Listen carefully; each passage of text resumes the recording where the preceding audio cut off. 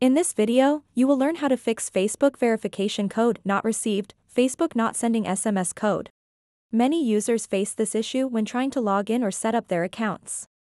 It can be frustrating when you expect a text message with the code but do not get it.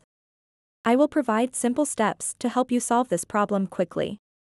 To get started, swipe down from the top, just like this, and then tap on the gear icon at the top right corner. Once you're in Settings, scroll down until you find Apps. Tap on it to view all installed applications.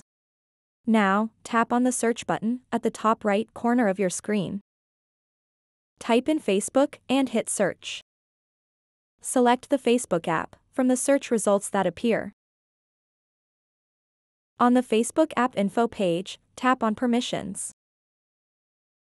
Here, you'll see various permissions that may be required for optimal functionality.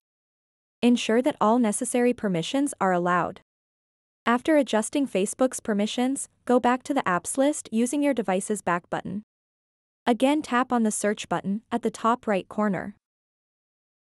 Type in Messages, then hit search. Select the Messages app.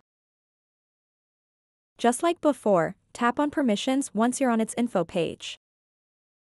Review and allow all necessary permissions for your Messages app as well.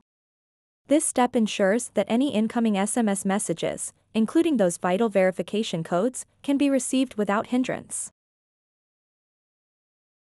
With both apps configured correctly, exit out of Settings and open up your Facebook app again. Now it's time to request that verification code once more. Tap on Send Code or whatever option prompts you to receive a new verification code via SMS. This time around, you should receive that verification code without any issues.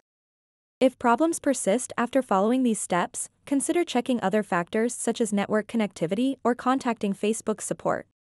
So that wraps up this tutorial. If you have any questions about this whole process, please let me know in the comments section below. And if this video helped you out, please give it a big thumbs up and subscribe to this channel for more tutorial videos like this one. Thank you so much for watching and have a good day.